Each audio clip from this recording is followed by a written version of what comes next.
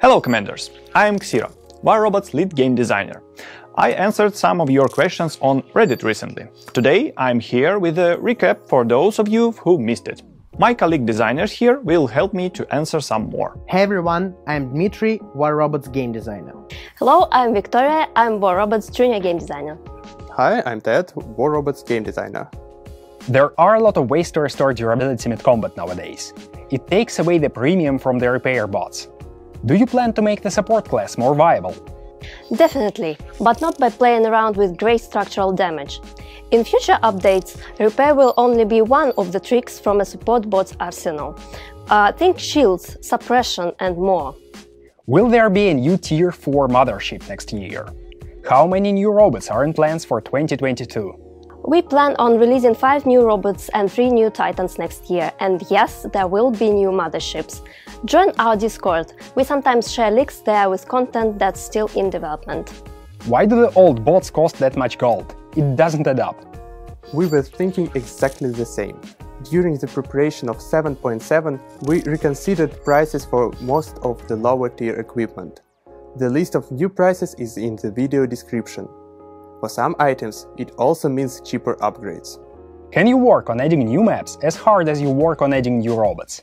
In fact, we already put as much efforts into creating maps as we do with robots. But maps are very time-consuming. It takes nearly a year for the art and level design department to do their part. Right now, they're primarily focused into upgrading graphics for old maps. Then we will move to the new one. Why don't we add module slots or design legendary pilots for the old robots? The role of the good old robots is to help new players learn the ropes. The less complex they are, the better. War Robots is a mobile game and we want to keep the amount of mechanics at the entry level to the minimum. Will there be a way to communicate to your team in battle?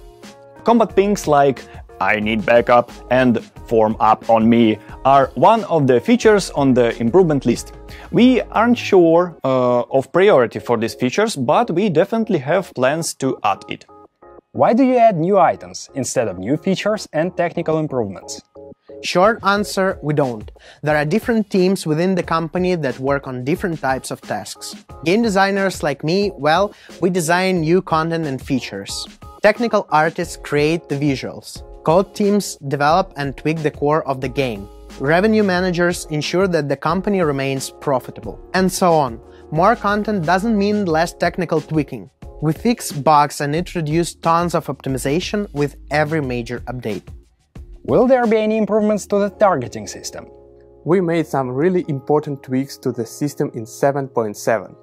Now you should always be able to fire back at the robot up in the air or down on the ground. Additionally, the aiming system will now ignore targets that aren't in front of you.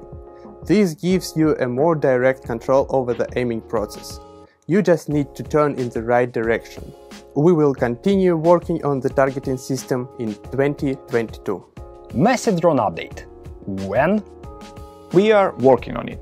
Well, at this point we are writing the docs, so I can only give you the general idea of where this is going. The main goal is to make each drone a unique and valuable item, regardless of its microchip builds. A drone should be easily distinguishable, like a weapon. This will make war robot battles a bit less chaotic. Let's wait for the prototypes on test server.